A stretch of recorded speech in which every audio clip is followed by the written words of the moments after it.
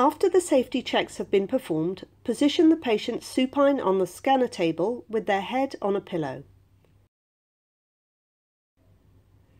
Give the patient an emergency buzzer and provide headphones to protect the patient's ears.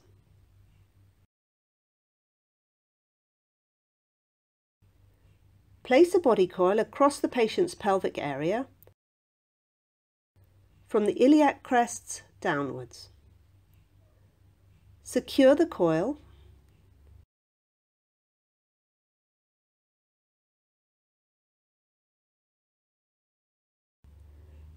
Move the patient into the scanner and center the laser beam localizer to the middle of the coil.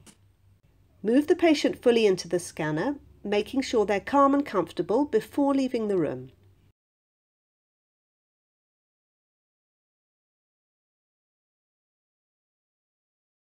Once in the control room, select the correct patient details from the browser or type in the details manually.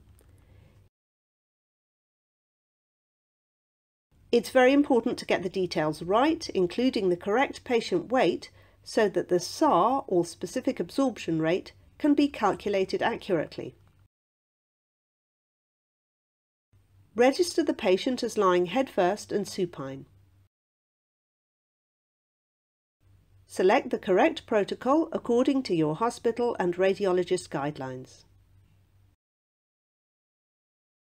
To start, run a localizer sequence in 3 planes. Now plan your first sequence, which is usually a high-resolution T2 sagittal of the pelvis. On the coronal localizer, align the central slice to the midline of the body through the symphysis pubis. And again, align your central slice to the midline in the axial plane.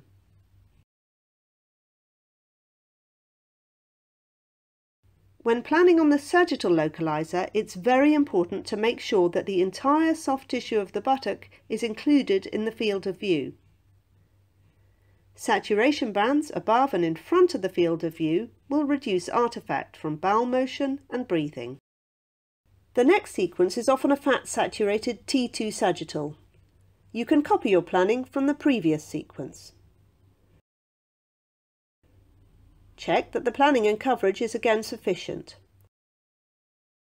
And apply. Once your first sagittal sequence is complete, you can plan a high-resolution T2 axial fat-sat. Slices should run perpendicular to the anal canal. Once again, it's very important to cover from the mid-rectum right down to the skin surface of the buttock, as fistulae can track through the tissues to open through the skin. Check your planning is straight and centered in the coronal plane.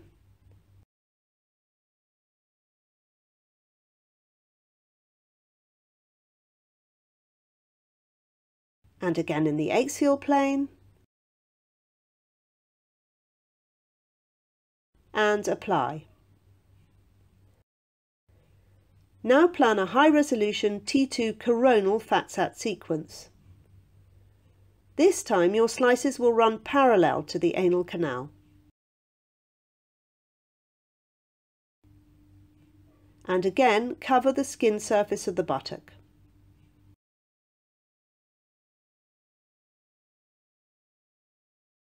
Straighten the other planes.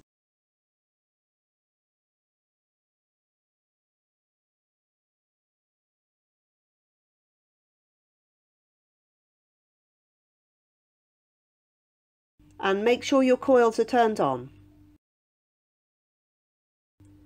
Now review your images.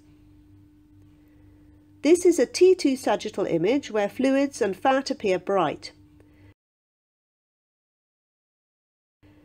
This particular study clearly visualizes the perianal fistula, beginning from the anal canal and tracking to the surface of the skin.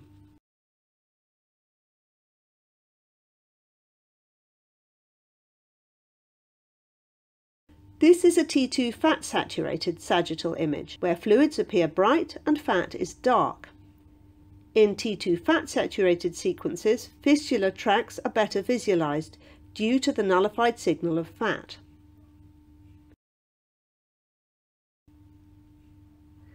This is a T2 fat-saturated axial. This view of the anal canal is one of the most important sequences in fistula imaging. In this axial image, you can track the fistula from the anal sphincters down to the subcutaneous tissue.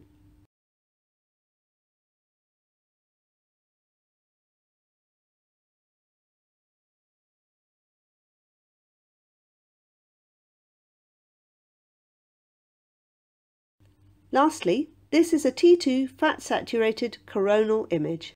In this coronal, the fistula is again clearly seen, tracking from the anal sphincters through to the subcutaneous tissue.